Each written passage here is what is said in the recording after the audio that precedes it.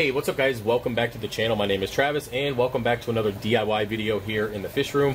And yeah, since I was already in the process of creating a couple of these Skimmate collection containers for some orders, I figured I'd go ahead and show you how to do it since I do offer a DIY option on the website. Now, before we get into the project, I'm just going to back up and kind of explain what the purpose of this is and what's going on with this skimmer lid. So, about a year and a half ago, I went ahead and created the CO2 scrubber, I guess, bridging ring, if you want to call it that. It's basically a ring that sits on your skimmer, your lid connects to it, and you can basically recirculate the air within your skimmer using your CO2 scrubber. And what this does is it drastically cuts down on how much media you are consuming in your CO2 scrubber, and then also helps elevate the pH a little bit more than it normally would if it was just kind of exiting out to the air. So with that said, over the last, again, year and a half, there's been a little bit of an issue that has come up with these, and that is sometimes we have a lot of micro bubbles or just bubbles in general in our skimmer cups. And what happens is, even though this is created to be as close to the lid as possible, there's still a chance that you might start sucking in a little bit of those bubbles or skimmate through the process of pulling the air. And what happens is sometimes that goes down through the tube and it can go into your media or your reactor and kind of just sit there, and it could stink or just ruin the media in general depending on how much gets in there. So I went ahead and I created these barbs, which there's a few different sizes. We have 1/4 inch, 3/8, and 1/2 inch. And what this does is it allows you to connect your CO2 scrubber or your skimmer, whatever way you want to go with it. Personally, I would rather just connect the skimmer to here. That way, when you're pulling air out, what happens is the liquid actually falls through the bottom and collects at the bottom of the container as the air is being pulled back out to the CO2 scrubber. So it's a very basic concept, but it works out pretty well. Now, currently, I only offer the slip kind of thing where you have to connect it yourself, or again, I can make it for you. I am debating on making one where you can screw a 2-liter bottle in, so if you guys think that's cool, let me know. I'll get started on that.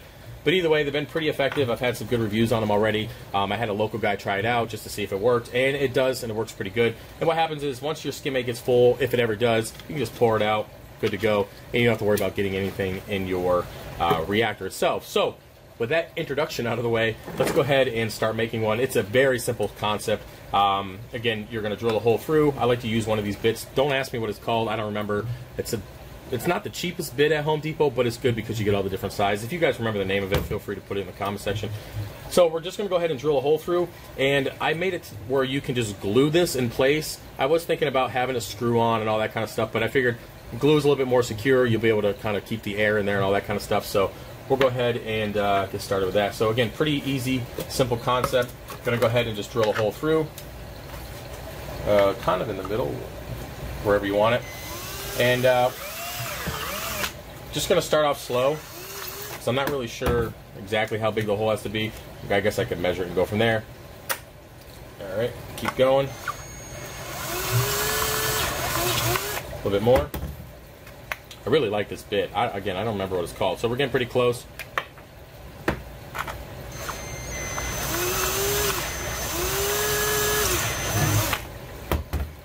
see what we got here. This should be it. Yep, good to go. So at this point, I'm just going to go ahead and take some glue. Just standard gel super glue, which I should probably knock that top off there. Going to get that. All right. And then what I do is I'm just going to put a little bit on the edge here. Nothing too crazy. Again, this isn't the hardest DIY project I've ever created, but it does work. So put this on. I'm going to put a little bit more glue on the inside. Just at the base. Alright, and then just slip your ring over. And if you have some instant set, you can use that. I know that I do. Or you can just have patience and wait for it to dry and go from there. So at this point, it's pretty much ready to go. It's just going to be screwed on. You're ready to set it up. So that's about it for this video. Again, it's not the hardest thing in the world, but I wanted to at least show you. So if you're interested in setting one of these up for yourself, you can just buy the barb, whatever size you have for your particular setup, and then you can use whatever container you want. Yeah, that's about it, guys. Hopefully you enjoyed the video. If you have any questions or any recommendations or suggestions for 3D printed items, feel free to let me know in the comment section or send me an email at fishofhex@gmail.com, and I'll see you guys later. All right, peace.